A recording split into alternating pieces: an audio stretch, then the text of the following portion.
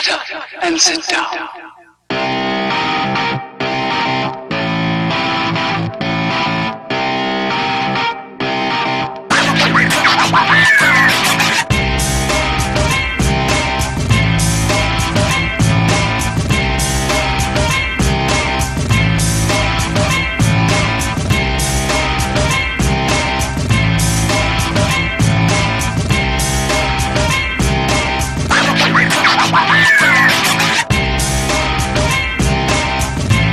By now, Motorola's G series smartphones have firmly established their position in the mid-range market.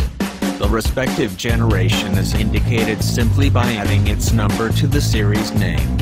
The Moto G5 has been available for a while now, and Motorola, or its parent company Lenovo, has made the decision to offer a special edition of the phone by adding an S to its name, hence their test unit's designation, Motorola Moto G5s. In order to avoid any confusions, the manufacturer has printed special edition on the unit's packaging. The G5s appears to be a stopgap before the Moto G6 hits the market, and consequently, not much has changed about the mid-range mix that made the G5 a successful product. It retains its comfortably rounded metal case and, apart from the differently positioned microphone and slightly protruding camera, it can barely be distinguished from the normal edition. The main camera now comes with a higher resolution sensor, the storage has been increased and the battery holds more power, although it is no longer removable in this iteration. These are the most marked differences of the special edition, which has an SRP of €249, $293, but is already available for under €200, $235. Currently, the Moto G5 can be ordered for about €150, $176. Is the G5s worth the premium and can the unconventional design still hold its own?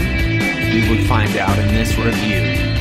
To answer these questions, we compare the Moto G5s not only with its predecessor, but other fairly affordable mid-range devices such as the Nokia 5, the BQ Aquaris X and the Samsung Galaxy J5. We have also added the Moto G5s Plus to the field and will ascertain whether the extra €80, $94, makes a noticeable difference.